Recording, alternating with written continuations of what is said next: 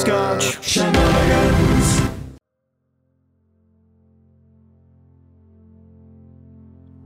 everybody, this is Sam from Butterscotch Shenanigans, and today we're going to walk through building yet another level.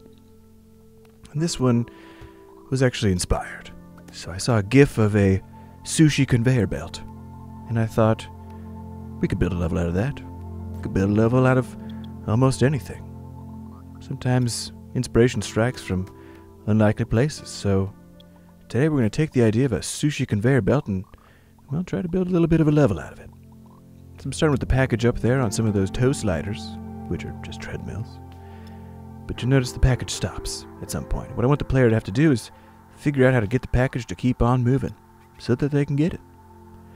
This is a fun one. Again, this idea of having a dialogue with the player, letting them know that you see them, you're anticipating how they're thinking about things, and then you're here to make them have a really good time.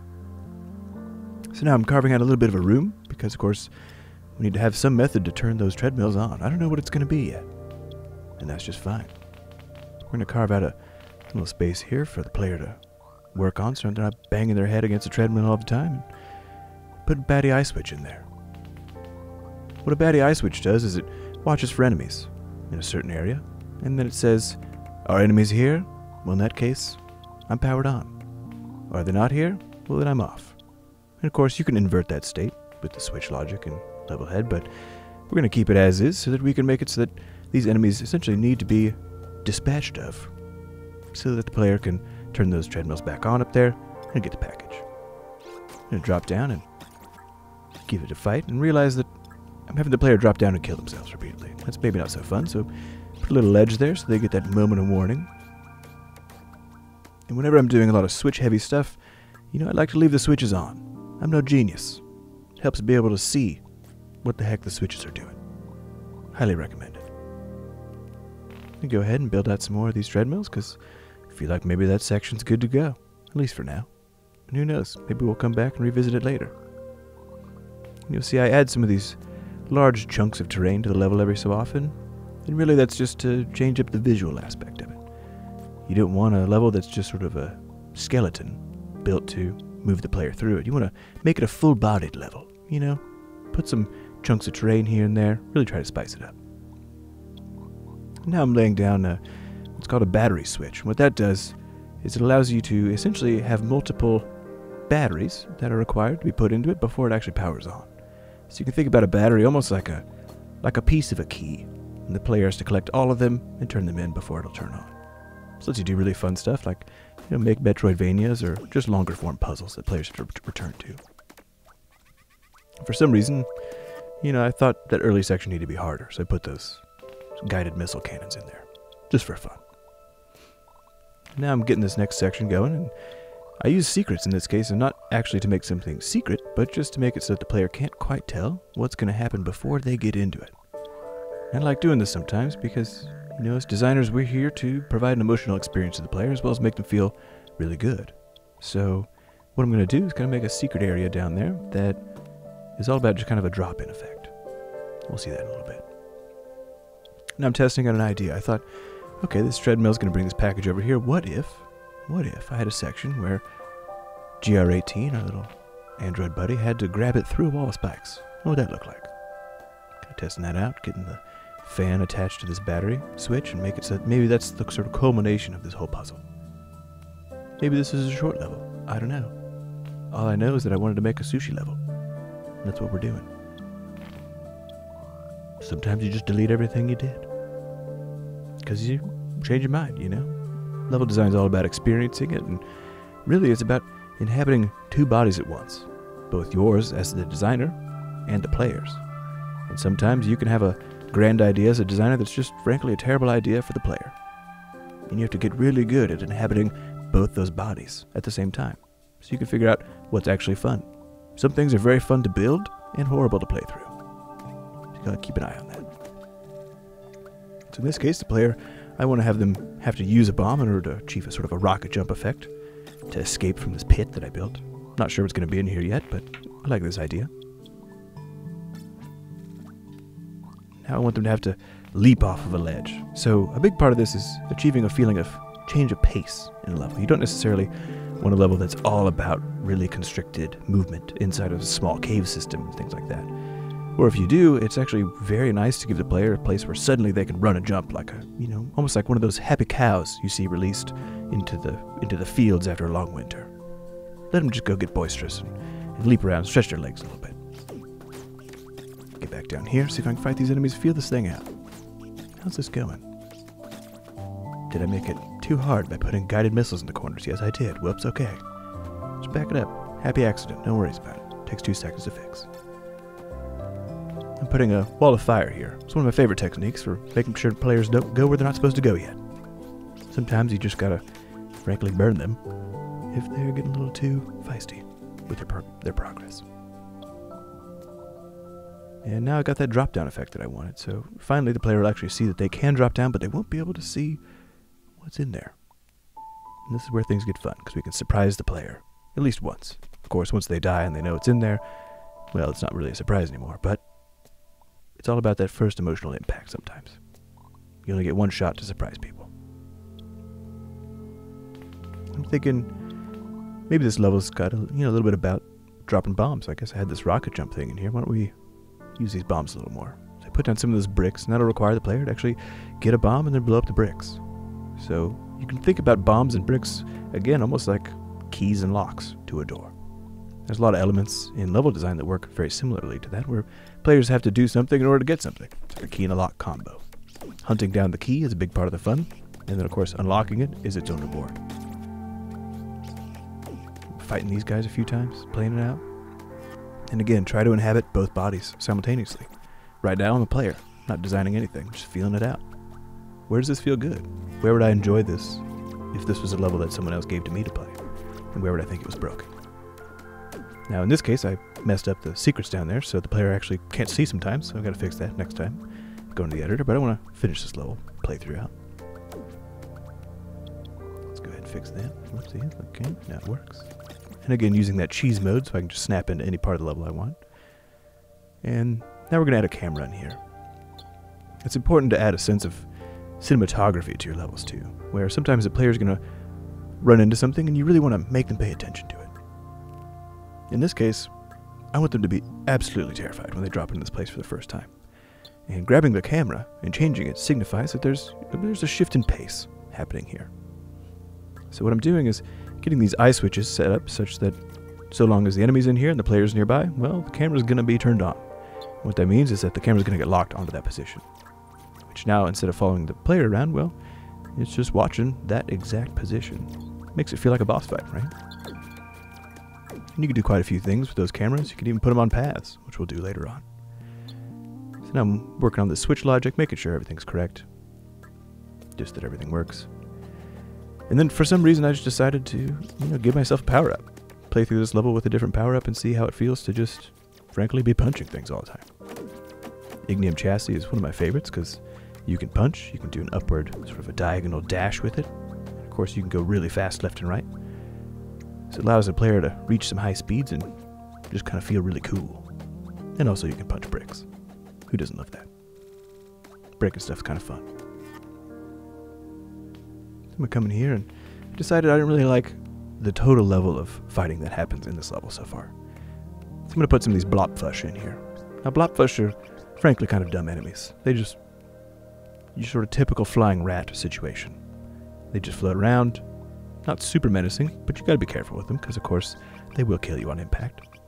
So I'm going to make these complicated paths and then I'm just going to attach blobfush to each one of these paths, make them run around, such that the player can't quite tell what the heck they're going to do. It should provide just enough challenge. And then I'm thinking, starting with combat maybe is not the right pace I want in here. Maybe I want to have the player bust out of a sort of a small cell, almost like they got trapped here. Tell a little bit of a story, and then have them escape. In this case, if you have a power-up like the Ignium Chassis, players are always going to want to punch things, so give them something to punch. In that case, that vac rat poses absolutely no challenge whatsoever, but it's very fun to punch. Sometimes you just got to put things in there for players to have a good time with that have literally no impact on the actual challenge of the level whatsoever. And again, using those backdrop tiles is one of my favorite things to symbolize to the player, hey, maybe you should look over here, try this, try that. It's a good way to have a dialogue with the player that doesn't actually require any words whatsoever. And that's a big part of being a really good designer. It's all about speaking to the player without saying a word. So I'm feeling this area out and moving things forward, and I'm still sticking with that sushi treadmill idea, but, you know, I'm kind of changing things up a little bit. Cheesing this part of the level to see if I can figure out exactly how this jump system is going to work. I want the player to have to work a little bit here to kind of get into the meat of the level, punch some blocks, make a new pathway for themselves, and then achieve another jump after that. And again, I know this is possible because I've been playing the level quite a bit. Playing the level is a really big part of designing it. So always keep that in mind. If you're ever stuck, you just hit that play button. Don't worry about it. The level will tell you what it wants. In this case, I want a little bit of a precision jump on the part of the player, so put some spikes there, you know? Just put them on edge the tiniest bit. But remember that it should always be the player's fault when they fail. If you as a designer are tricking them, it's only fun sometimes. Be really careful with that. Usually it'll just feel very cheap. But if the player can always say, "Oh, I just was overzealous with my jump," or "Oh, I did not see that coming again," then it's a much better experience for them overall. Weirdly enough, you need them to blame themselves in order to have a good time. I'm just going to punch through these vac rats a few more times. Get this jump checked out. It's feeling pretty good. But I don't want players to have to do all that all the time, so again, now I'm going to throw a checkpoint in there. But I'm going to make this one have a limited number of lives on it. You can't just come back to it infinitely. You have to really try to commit to what you're doing here.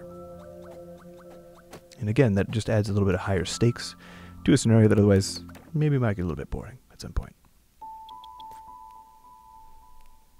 Working on this treadmill, getting these guys moving forward. There are tons of switches that I can choose from to get this whole thing to work. So what I want to have happen is the player actually sees the treadmill working, which of course after punching a bunch of things, maybe they're feeling a little too fast to be able to actually see it. So I'm going to make it turn on once they fall through that little pathway there using that proximity switch.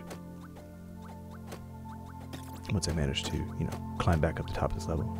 Again, this is why playing the level over and over again is actually really important as a designer. Because you got to know where the rough parts are so you can make it easier. Sometimes all it takes is deleting one brick to make part of the level flow way better. So keep your eye out for those easy wins. There's always a lot of them. Punching these blobfish, and all the enemies actually drop something when they die. All the big ones anyways. Something that changes the game a little bit.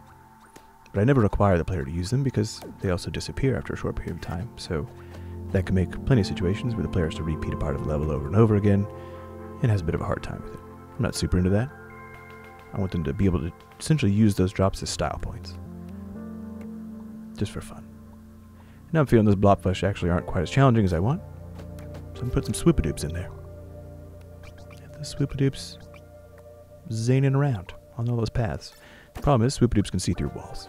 And they also cut through walls, so I had to thicken up that wall to make sure that they couldn't accidentally jump through it and start stabbing the player in the face at the wrong point in time.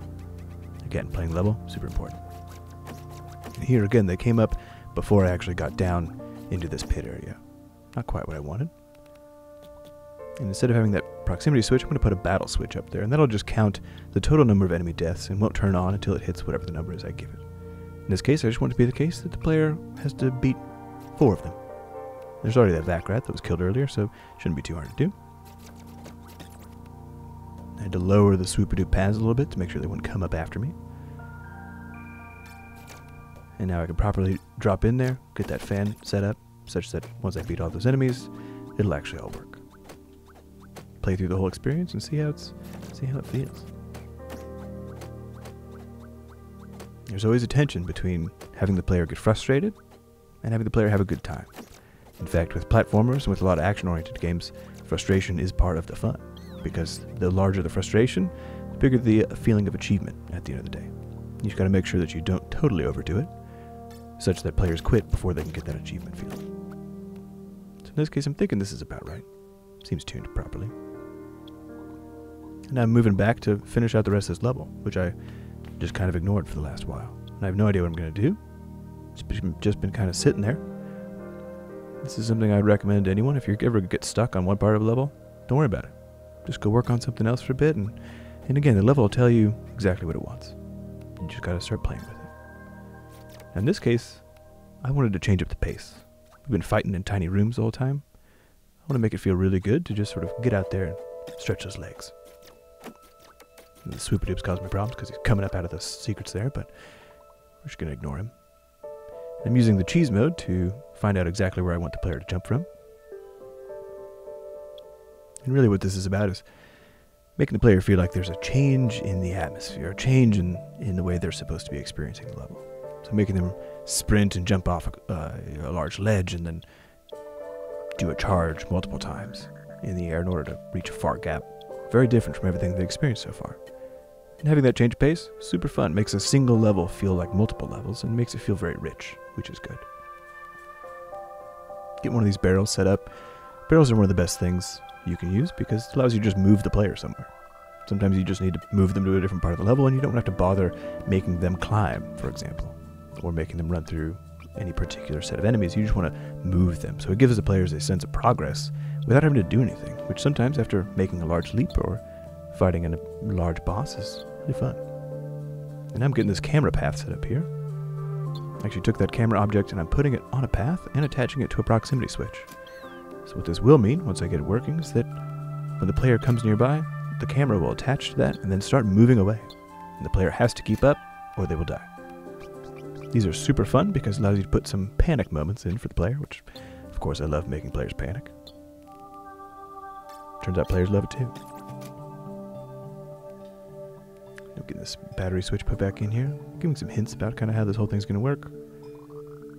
Using those backdrop pieces again to just highlight areas of interest for the player or areas of calm.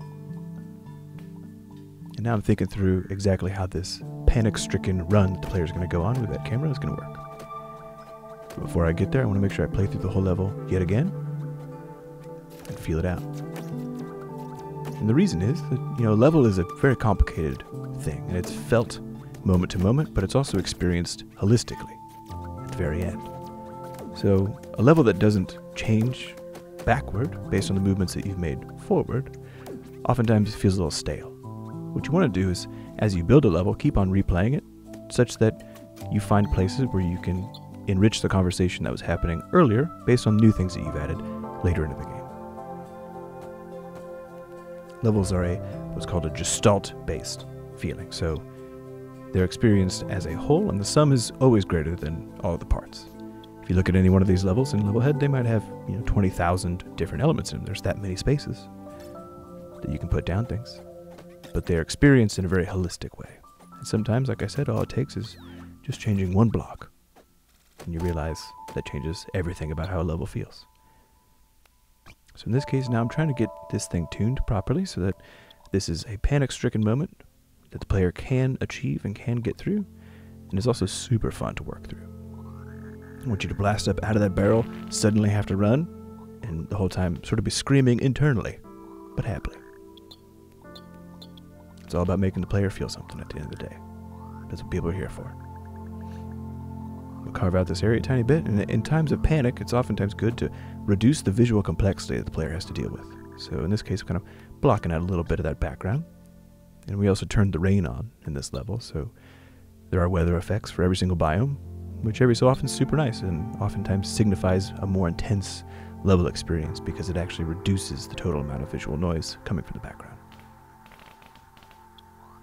Here now I'm trying to finally figure out how this level is going to loop back on itself. Again, enhancing that conversation between these later parts of the level and the early parts of the level. And I'm going to play through it and see kind of how this is going to go. Again, focusing on how it feels and trying to inhabit those two different bodies. And just say, as a player, where am I at right now? Is it fun to die on that spike? Is it fun to fall off this ledge? Turns out it's not. Turns out I gotta wiggle that thing around. And the problem I'm trying to solve here is that sometimes falling that far just doesn't seem that good. So I'm trying to figure out with the mouse there how the heck to do this thing. Make it so that this is the challenge the player has to face, but that it's not quite so frustrating. I think I managed it there. I'm gonna fight this Swoopadoop to the death. use this bomb to jump up. And again, I'm just kind of ignoring parts of the level that I haven't actually figured out yet. I'm playing through it as if it is finished, instead of playing through it like a new player would, where they would actually probably do things that I don't want them to do yet. I'm coming through and testing out this camera anchor section to see, is this even possible? And sometimes you'll make stuff that's impossible. You know, as a designer, your eyes are oftentimes bigger than your stomach, and so you'll put down far too many hazards for someone to work through and make it not quite fun. So a lot of really good design is actually just all about editing. You try something out and you say, actually, that original idea was terrible. Let me backtrack a little bit. In this case, you can see that this flaming Bernie whirler is kind of causing some problems, so I'm trying to figure out exactly what to do with it. Run through it a few times, just feel it out. Am I dying where I feel like the player should be dying? Is that fun? Turns out it's not. And again, that's fine. Build whatever you want. Move things around. Now I got this experience where players are rushing to break through the bricks. Moving this camera anchor around to make sure that it works properly, and I think I'm going to make it a little bit harder now that that flamey thing's gone, and add a saw in there. Saws are much easier to jump over, so sometimes they can just look very scary, which makes the player feel like they're having more fun, sort of raises their heart rate up, even if it's not actually more challenging at the end of the day. You sort of give them the illusion of beating a challenge, when in reality, you knew it wasn't very hard. But they feel like it is. And at the end of the day, the feelings are what are more important.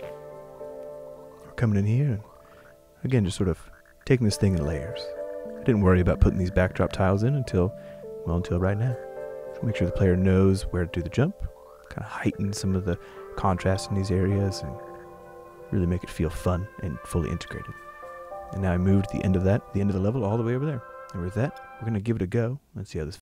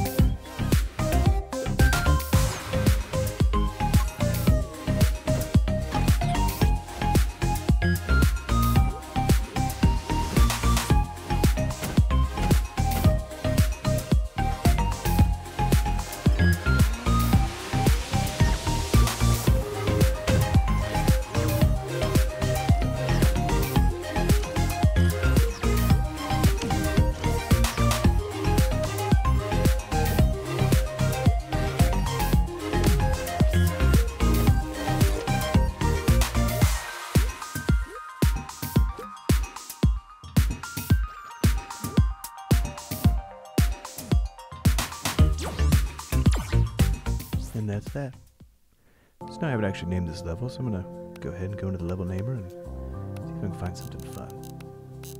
I like to start with a verb and then sometimes just randomly pick some new stuff and see where the inspiration takes me. Go, rumble.